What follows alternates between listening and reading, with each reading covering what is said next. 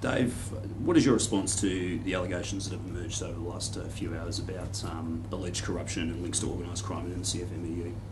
I think the first thing to say is that I'm very confident the overwhelming majority of officials, delegates, shop stewards and members of our union are hard-working, honest people who work in a pretty high-risk, insecure industry, and they expect the union to have their interests at the forefront at all times. And that's where we come from in all of this. In respect of the allegations that have been put, we will, obviously, we take them seriously. Any allegations of criminality ought to immediately be provided to the Victoria or New South Wales Police, the appropriate authorities, and those bodies should investigate them. And I today will be writing to the Commissioner of the New South Wales and Victoria Police Forces asking them to investigate all matters that have been raised and any other matters relating to corruption or criminality in the industry, and assuring them of the union's full cooperation in any such investigation.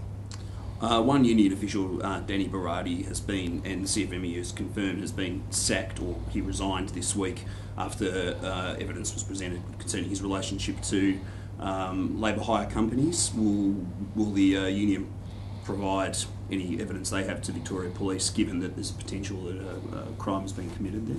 Well, there will be full cooperation with Victoria Police in respect of any matter, including that matter. Union official Brian Fitzpatrick in New South Wales raised concerns that he had over the relationship between CFMEU figures and George Alex in New South Wales. He's gone on record as saying that he received death threats from Darren Greenfield, a CFMEU official in New South Wales. Are you aware of that? I'm aware that an allegation was made by Mr Fitzpatrick at the time that he was employed with the union regarding another officer of the union. That allegation was investigated and statements were taken from both of the individuals concerned in a phone call at that time. The other individual, Mr Greenfield, engaged in that conversation, strongly denied the allegation of Mr Fitzpatrick, and in that context you've got one person's word against the other, and what happened out of that was that both officials were issued with the union's code of conduct.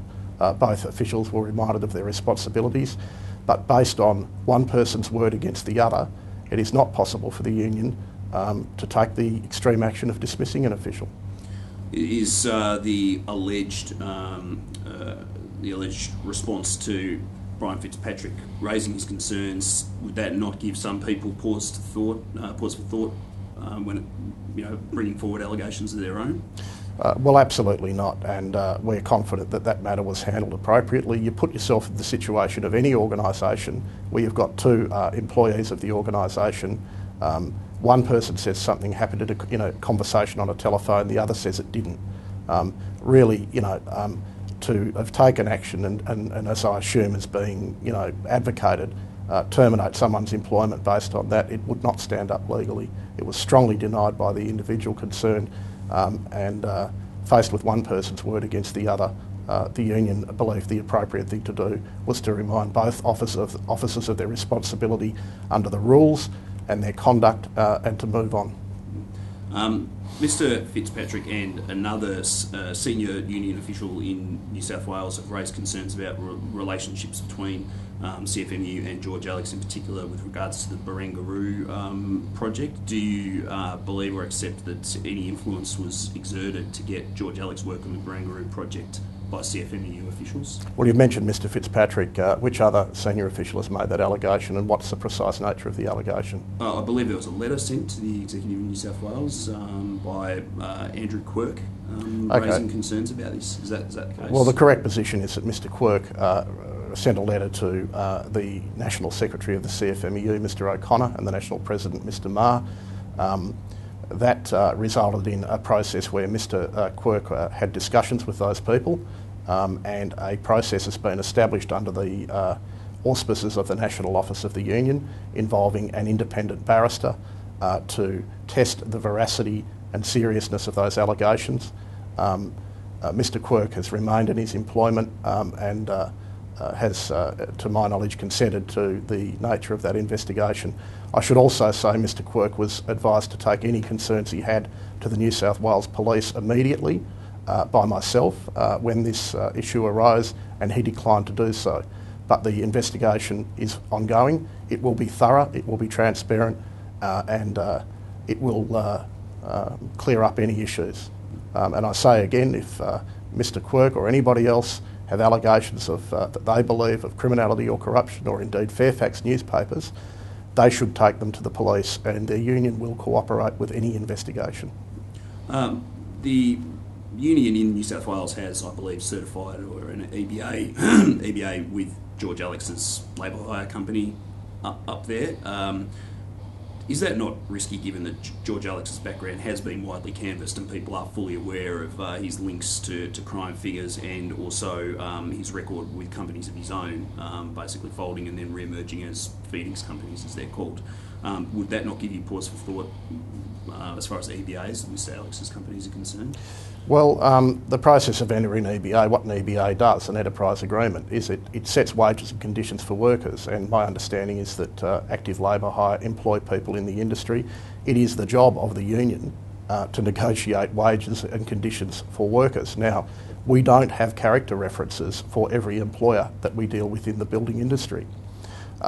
In respect of Mr Alex or his company, or active labour hire I should say, and their record of compliance with statutory and agreement obligations, the union has been working very hard, senior officials of the union, to recover unpaid entitlements for workers, and I understand that as recently as last week we've recovered in excess of $200,000 of underpayments from that company. That's our bread and butter, that's what unions do, and nobody will get any favours from our union when it comes to ripping off our members. No employer will get that. Our job is to ensure our members are safe on the job, that they get their wages and conditions. It's not our job to, if you like, conduct a character test of every employer in the industry. Otherwise, whilst the vast majority of employers in the industry are reputable and decent people, there are quite a few that would fail, in my view, any character test. As a rule, would it, even if there are not proven business ties or whatever, as a rule, would you say that it's unwise for officials in any union, CFMEU amongst them, to socialise or have any relationships with figures who are recognised criminal figures?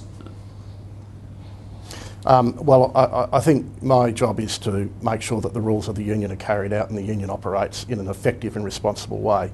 I think socialising with people who are criminal figures is a bad look for the union. But what people do outside of their working time is not something that I have control over as the National Secretary of the union, and nor the governing bodies of the union. But if there's any hint of corruption or impropriety or favourable treatment going to any employer in the industry, the union will deal with it. That wasn't a trick question or anything. I was saying, just as a general rule. Yeah. So you said today you're going to write to the two commissioners of the two police forces. What are you expecting to happen after that?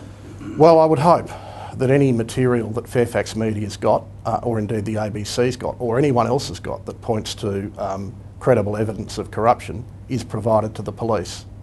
That's what should happen. Now, I note that Senator Abetz and other figures, and I expect it will happen more, have taken the opportunity of the story in relation to allegations of criminality in construction and corruption in the construction industry.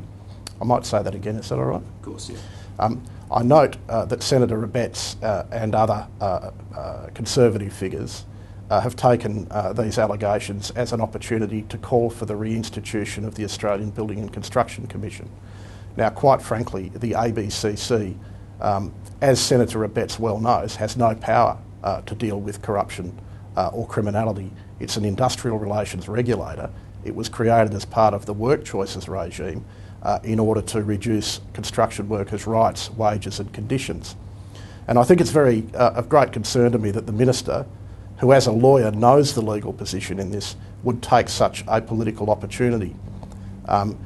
Corruption, criminality are serious matters. They shouldn't be treated as political sport by politicians or by anybody else. And the fact that this is now being morphed into an ABCC debate, ought to be of concern, and people ought to have their bullshit detectors finally attuned on this matter. One last one. You've said the union's launched an investigation internally in Sydney into the George Alex issue and Barangaroo. Would you consider a similar investigation down here in Victoria, considering some of the allegations are similar in that they refer to labour hire companies and influence being applied to get contracts for those companies?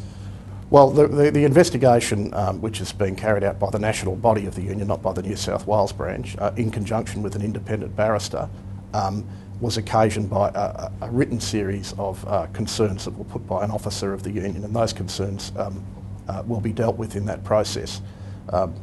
Now, any allegations of criminality need to be dealt with by the police. The union can't and shouldn't and won't be an investigator in respect of alleged criminal conduct anywhere in the industry.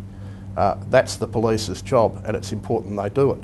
When it comes to the rules of the union, when it comes to the proper conduct of officials, and when it comes to the effective discharge of their duties, the union will be rigorous in ensuring that occurs. Now, so far, we understand that the approach of the Fairfax media and the ABC will be to drag out a series of allegations over about 4 days. That's all about selling newspapers. We understand that. That's the media business. But it's a serious matter, and if there is any allegations of criminal behaviour, of corruption, of violence, or any of those other things we've heard this morning, the challenge to Fairfax, to anyone else that has credible evidence of those things, is to take it to the police.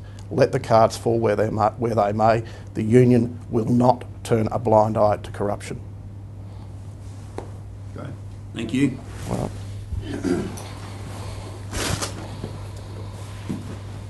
All right. Did you want a two-shot or anything, mate, or do you want? I don't think so. I don't think All right. I don't want my no.